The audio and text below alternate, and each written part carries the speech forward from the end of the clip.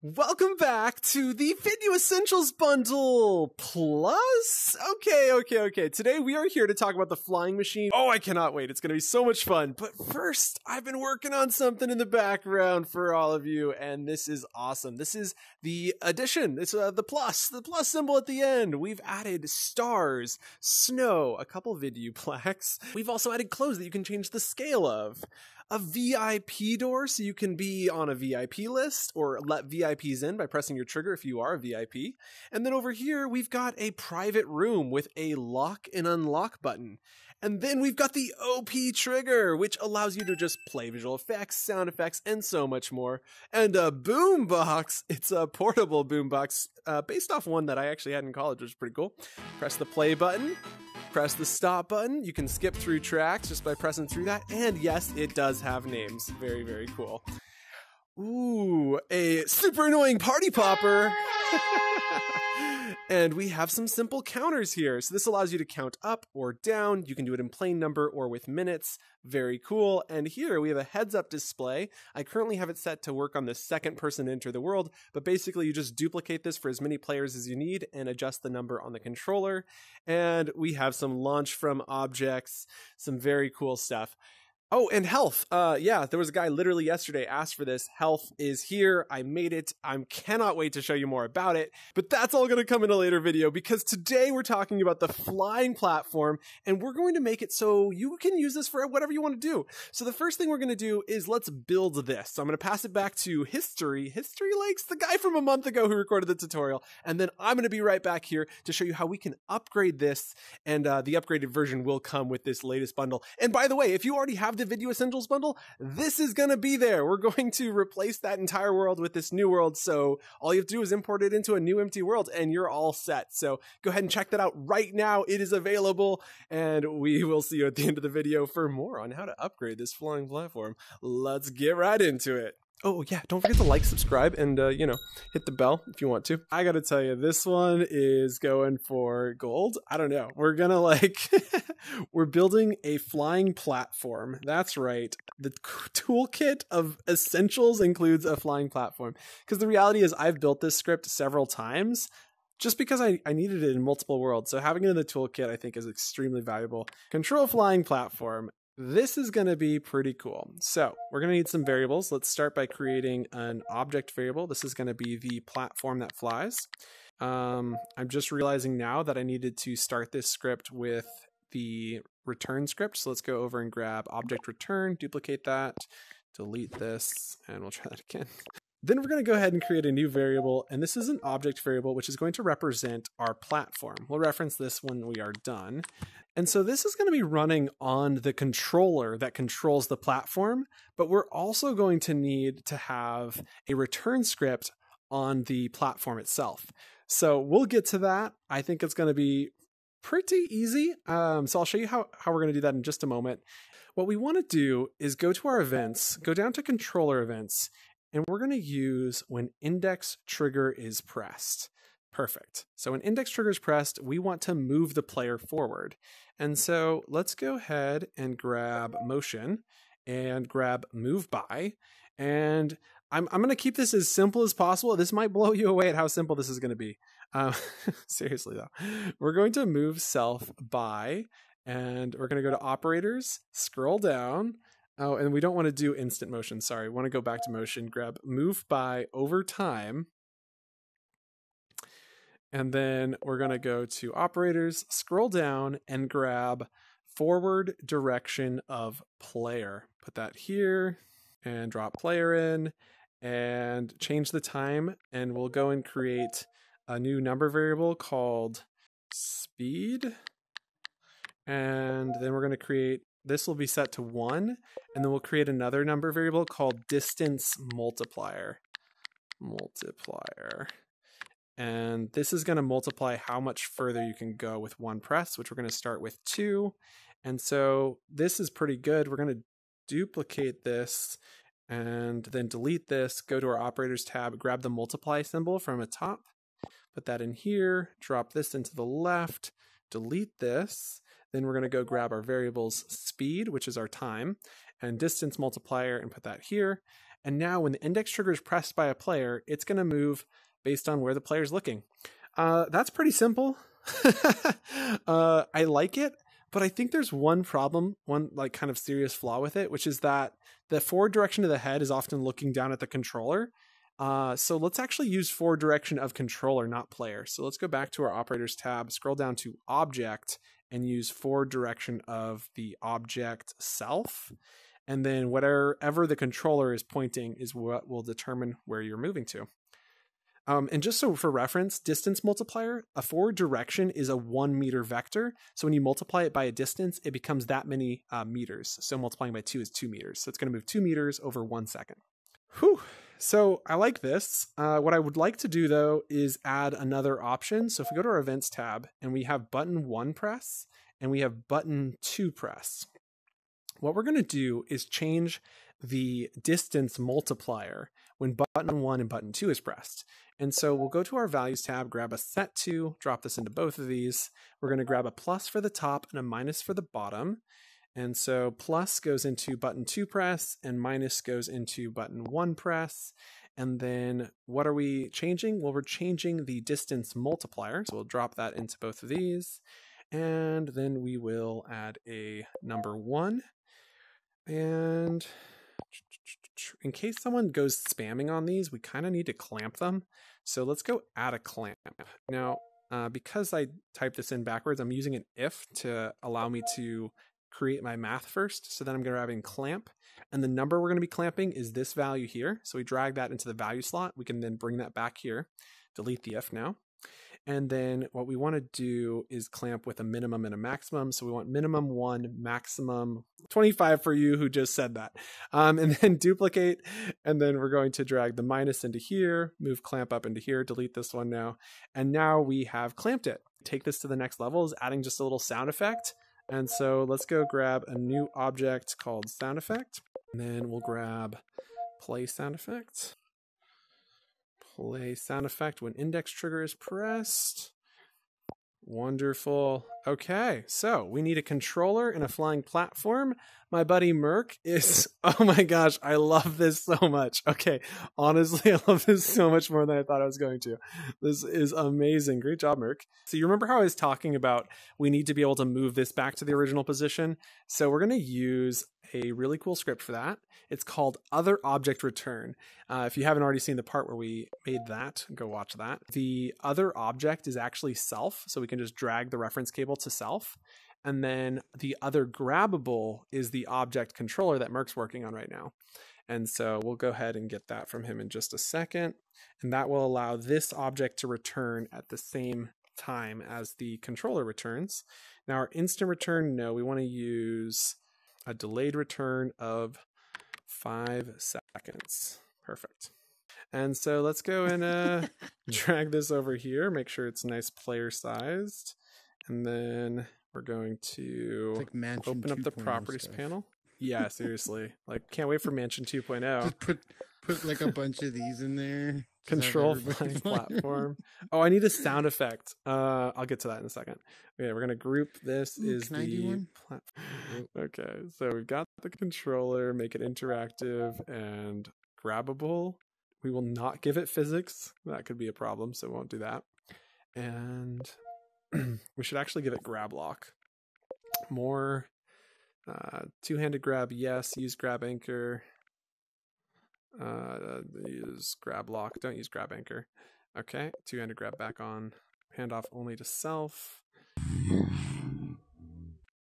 If that works for me. Okay, I got my sound. Bringing it in.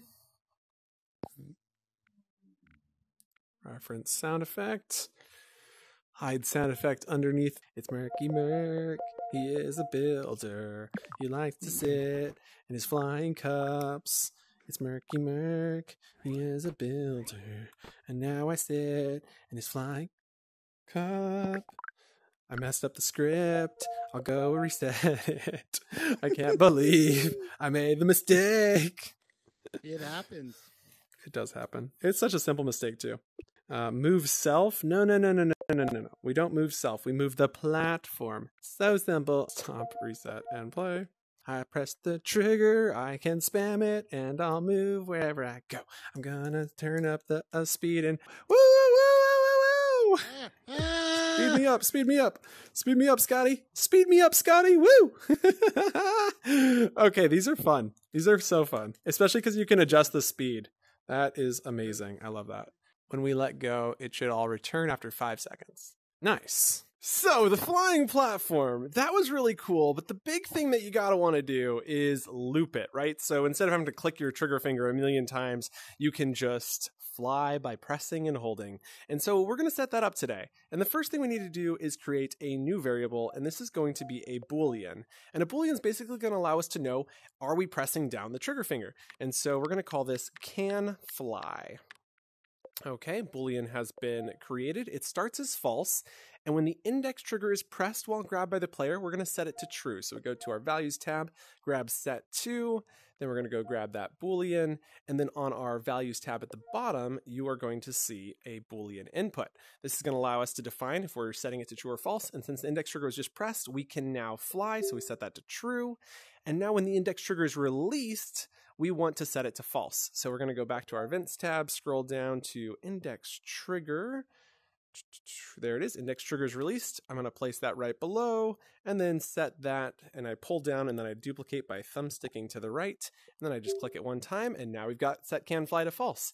Okay, so we've defined when we can and cannot fly. We now need to create a loop. So first let's make sure this script doesn't have a loop in it. Yeah, I haven't looked at this in a month. I know you've been looking at it for the last 10-15 minutes, but I'm just getting right back into it. Okay, so we don't have a loop in here. So we're going to go scroll to the top and send event, and we want to when event is received. So let's start with when event is received, and we're going to put this right between the two. So we have index trigger released and index trigger pressed, and then between the two, I like to just think chronologically about my scripts. It really just helps me think about it as I'm re-looking through it.